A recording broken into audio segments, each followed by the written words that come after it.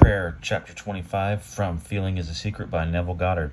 This chapter really goes into detail about what we need to do in order to create our future dream into a present fact and live in that wish fulfilled and entering the chamber or the drift, I like to say, into your subconscious realm.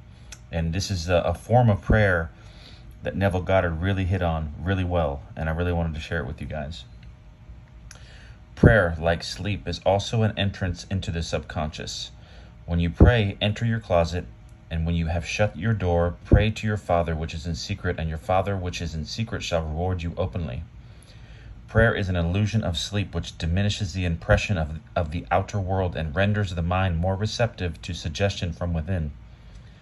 The mind in prayer is in a state of relaxation and receptivity akin to the feeling attained just before dropping off to sleep. Prayer is not so much what you ask for, as how you prepare for its reception. Whatsoever things ye desire when ye pray, believe that you have received them, and ye shall have them. The only condition required is that you believe that your prayers are already realized. Live in the wish fulfilled, guys. Your prayer must be answered if you assume the feeling that would be yours were you already in possession of your objective.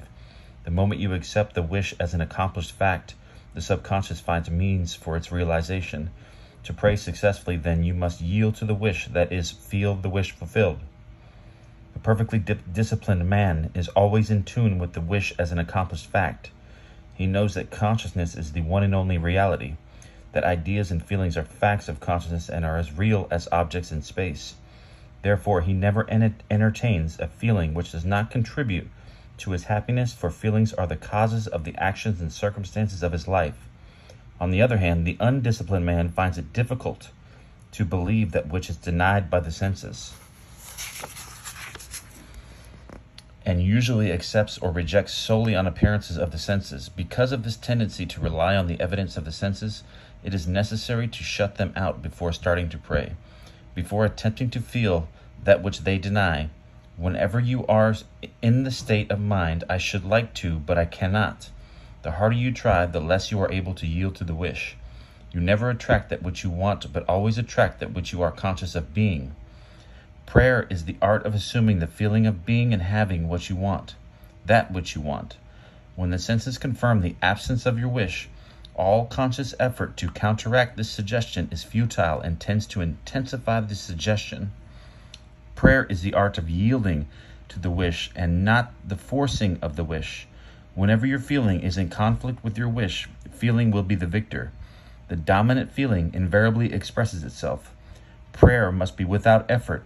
In attempting to fix an attitude of mind which is denied by the senses, effort is fatal. To yield successfully to the wish as an accomplished fact, you must create a passive state, a kind of reverie or meditative reflection similar to the feeling which precedes sleep. In such a relaxed state, the mind is turned from the objective world and easily senses the reality of a subjective state. It is a state in which you are conscious and quite able to move or open your eyes, but have no desire to do so. An easy way to create this passive state is to relax in a comfortable chair or on a bed. If on a bed, lie flat on your back with your head on a level with your body. Close the eyes and imagine that you are sleepy. Feel, I am sleepy, so very sleepy. In a little while, far away, feeling accompanied by a general lassitude and loss of desire to move envelops you. You feel a pleasant, comfortable rest and not inclined to alter your position, although under other circumstances you would not be at all comfortable. When this passive state is reached, imagine that you have realized your wish. Not how it was realized, but simply the wish fulfilled. Imagine in picture form what you desire to achieve in life, then feel yourself as already having achieved it. Thoughts produce tiny little speech movements, which may be heard in the passive state of prayer as pronouncements from without. However, this degree of passivity is not essential to the realization of your prayers. All that is necessary is to create a passive state and feel the wish fulfilled. All you can possibly need or desire is already yours. You need no helper to give it to you. It is yours now. Call your desires into being by imagining and feeling your wish fulfilled. As the end is accepted, you become totally indifferent as to possible failure. For acceptance of the end wills the means to that end. When you emerge from the moment of prayer, it is as though you were shown the happy and successful end of a play, although you were not shown how that end was achieved. However, having witnessed the end, regardless of any anticlimactic sequence, you remain calm and secure in the knowledge that the end has been perfectly defined. I love this chapter, guys. Prayer, the Art of Believing, Neville Goddard, chapter 25. Starts on page 183. Thank you. Enjoy, and I'll post another one soon. Love this. Thought I really wanted to share this with you guys.